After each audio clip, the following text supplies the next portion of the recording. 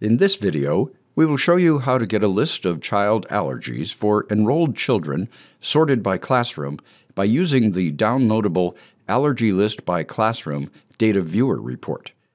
You will need to have entered the child's allergies into the Allergies Child Tracking category ahead of time before running this report.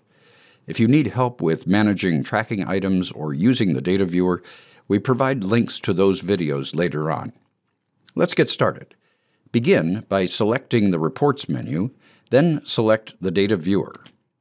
Click the small plus sign next to the Family Data section, then select the Child Information Tracking category. Select Browse Library. Click the small plus sign next to the Shared Data View Allergy List by Classroom to see the description. Note that this shared view uses the child tracking category named Allergies. If your tracking category is named something else, you'll need to rename it to match this name. Otherwise, the report will come up with no record selected. Select the Install option button. Confirm that you want to install this shared view.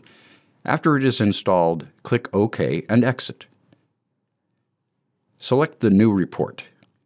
Note the As Of date on the right. This is the date ProCare will use to determine which children are enrolled.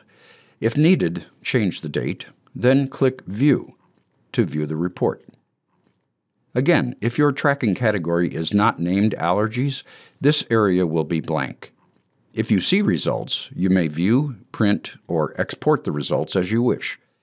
When you are finished, exit to the main family screen. If you need to rename your child allergy tracking category, see the Tracking Categories video. For more information about building your own Data Viewer report, see the Data Viewer Basics video. That's all there is to it.